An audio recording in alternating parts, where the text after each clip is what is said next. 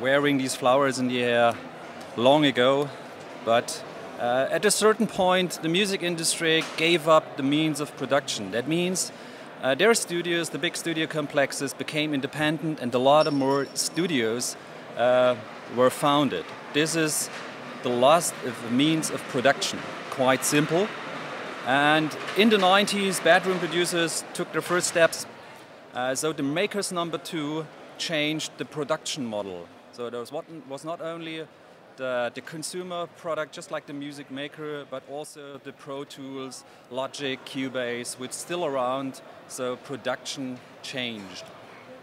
And then, in the end of the 20th century, the music industry peaked with MTV, with all these investments from Fortune 500 companies and songs, and for a perfect exploitation of mainstream and subcultures, just like hip-hop, techno, and all that kind of stuff. And then came the Makers #3. This is another wave of technology. They changed the distribution control. This was the first time the music industry was facing a really change of the distribution model with MP3, with Napster, MySpace, Last.fm, until today's on-demand music streaming. So this is the last, I think, the last step, according to this, made a little bit more than 10 years ago. And meanwhile, I think the music makers, the creative music makers, morphed somehow into an aligned crowd without impact. So focusing on blockbuster headlines and TV shows, maybe that's not enough to be a maker. And at the same time, video games, they're visual stars, just like Mario and other puppets, sports idols, and of course the internet, supported by these big media companies, became a big competition for all this what music is, and people spending much more time with such alternative offers. And now that renting music is influencing ownership, should we celebrate music streaming? I think yes, but music streaming is not the salvation. It's the last development of the 20th century music industry business model. It's maybe a dead-end street.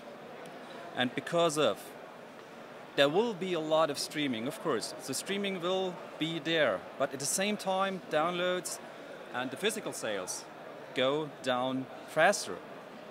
And at the end, which results in a smaller market from year to year.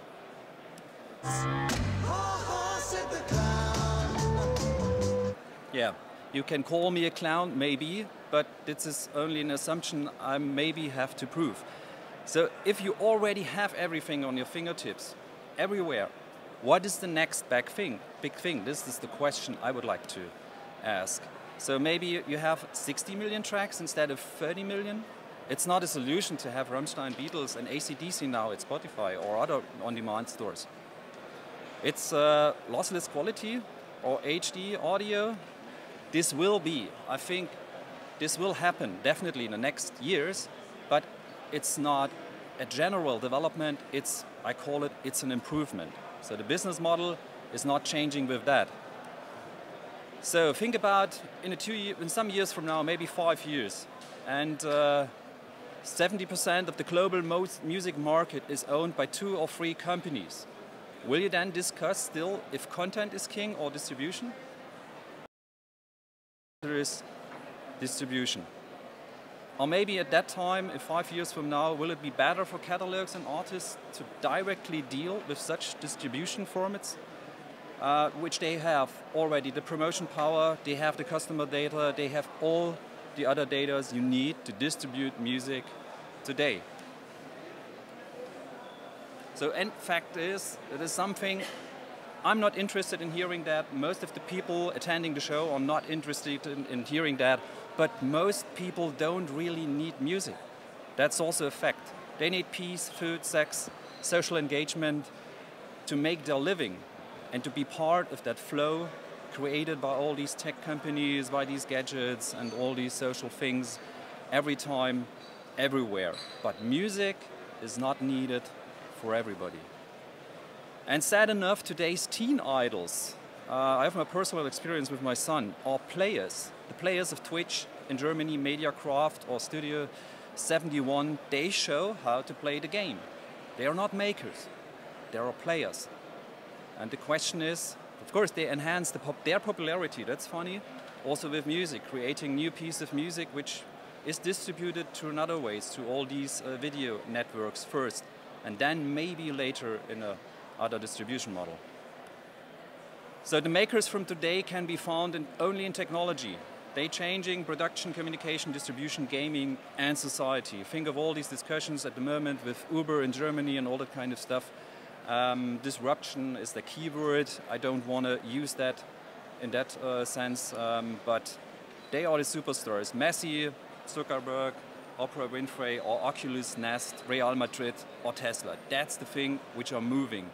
And the money and finance and tech dictates the media and the society, not the music. Yes, that could drive us crazy, which people who are involved with music. And the question is, where is the chance for these new makers? Number 5, as I had numbered these. Lies it in creativity again? Maybe. There is maybe no alternative in just making, trying, changing, and occupying new fields. And this is... So, and there is, for instance, an initiative. They are doing help for themselves. It's for the Echo Musica. It's a Brazilian cooperative movement. They controlling everything in a parallel world, from distribution, promotion, production, live entertainment. They also creating festivals. They are financed by their own community. So that's a parallel world which existing completely independent from the existing music industry. And the question is how they could reach genuine music business independently. They use whatever they already exist in their works with other people. They campaign against that which is unfair, and they innovate and build new systems that are fair and that support creativity, culture, and democratic principles.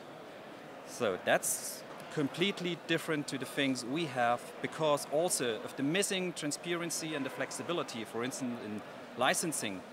Tech makers will start to launch projects with creative makers.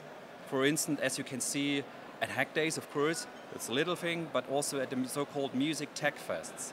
I think this weekend there's a big MusicTechFest in London. First Berlin MusicTechFest, for those who are interested, will be in the last weekend of October here in Berlin. So they are spreading around the world, and they are offering for creative people APIs, code, tools, and prepared as ready to use. So if you don't have any idea what you do with technology, they are going to prepare this to deliver instant creativity. So you just can start as a creative musician to grab these tools, merge them, and recreate. So you will get new spaces containing collaborative creativity at events. So at the end, the new makers are live producers, visual artists, DJs, performers, musicians, and the audience. This is something which will definitely be completely new within the next years. The audience will be part of this new entertainment experience. And for that reason, you need another form of rights. You need, maybe I call it the liquid rights. So rights ready to use in such an environment. Rights which are focused on instant creation and with no need to distribute that afterwards. That's because if you have that trend, the people want to be there, being part of that event. Creation is everything. So being in the now. So, and the 8th day, things became instruments, producing data, taking part in the process as variables and others, bringing life to the Internet of Music things through the new creative makers. This is an example just how it could look. So there is still a club, there is still a floor, there is still a stage, and there is a DJ, he's the master and he is playing. But there is some guy on the floor and he is shaking maybe his phone or something else, a device, and he is introducing a bass line additionally to that. But he is also a girlfriend, and this girlfriend wants an additional melody to this music, connected to the master sound of the DJ. and her girlfriend is standing on the bar. She wants to have another FX, and the music is evolving through all these people because this guy wants to have a pad sound additionally on top of that. So this is the scene of the new creators, the audience, the environment, the technology, and the master, the DJ, performer, or the band. So the traditional selling, renting, and distribution of music will become less important. There is less a need to preserve something for later when now is everything. Of course, if you would like to be in such an experience, I think there is no need to distribute this afterwards. But it's a new model to raise money for musicians and for creative people outside of the traditional business model. And making music with everything, with anything, and connecting with everything will be open to everybody. So things will really be simple. And the pioneers already create an easy-to-use technology platform, and we will see this, and to enable every creative person to use technology and tools in the future music fab labs. These, even if the new makers changing the business model, and even if the music industry itself, as we know it, disappears maybe slowly, the music will stay. That is, of course, the most important message. The music will be there. Maybe more important, but there will be other models for more people and for other people. And of course, if the music is becoming more relevant in the society, then it will also be growing. Because if music is next to the audience, next to the problems we all have, and music is part of the solution in our information society, music and creativity will get credits. But if music is only just a noise, just something from the charts, then maybe it's not that relevant in this environment. So of course, we still remember Kraftwerk's statement, it's more relevant than ever. All these data we already have.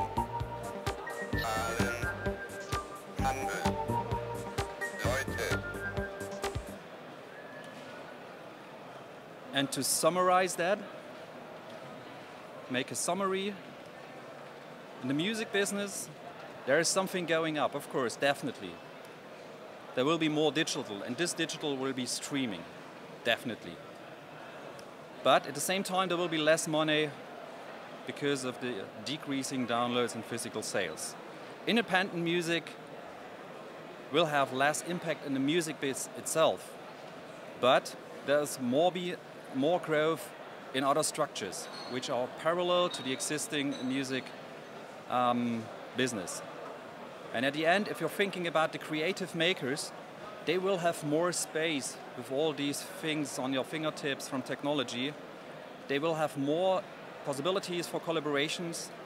They could use liquid rights to instant creating, and of course, not 100% transparency. It will, of course, if the data we already getting, it's possible to be 1000% transparent. And this is the greens for the creative makers and the independent business model of now. Creating, making is the next step. Just like the fab labs, all these fabs starting alternative production. Going back to the roots, producing something in smaller pieces, not millions of things, but single things, just as we know it from the 3D maker scene. And the creative makers have the chance to become more relevant, to re-influence society. But the question is, of course, will we grab this chance? And we grab this chance by create unique experience. This is very, very important. Not doing something already existing or somebody else did. So the unique experience is very, very important. If you have more relevance, then you have more influence on the society, on people, on the social things. So join the makers is very important. Start something. And you, of course, can try to hack the model. Always. That's not a problem.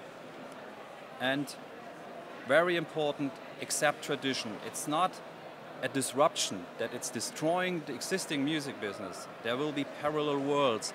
That is very, very important. It's not talking about disruption, it's changing and parallel things which are going on.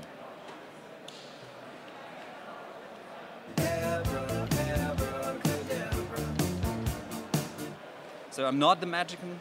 I could say abracadabra. I would like to wish that it will be like this, but of course it's only something which I am thinking about of seeing all these things in the actual business and here. And the most important thing is make music, and with music you can make noise, and that's very important. Thank you.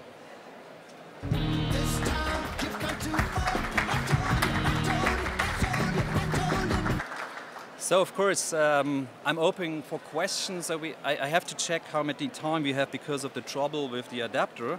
But I see we still have 10 minutes time for questions. So perfect to answer your question if you have one.